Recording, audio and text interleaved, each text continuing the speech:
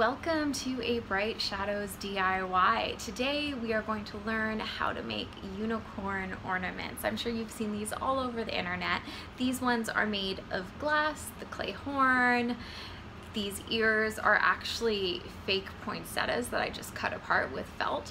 So the DIY is not hard at all. It just takes a couple of layers because you have to bake the clay, then you have to let the eyelashes dry. So it's a little bit of a process, but not hard at all.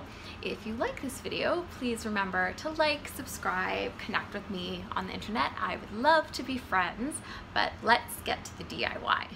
The supplies are glass ornaments, polymer clay for the horn, flowers for the flower crown, white poinsettias for the ears, you use the petals for it, then black paint for the eyelashes, and a glue gun. Roll 2 pieces of clay together to make the horn, bake per the clay's instructions. For the ears, use the poinsettia petals and also felt for the inside of the ear.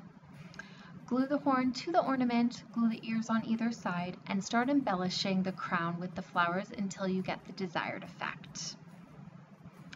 Use an acrylic paint in black and a thin paintbrush to paint on the eyelashes. So thank you so much for watching. As you can see, I love unicorns, got the dress on.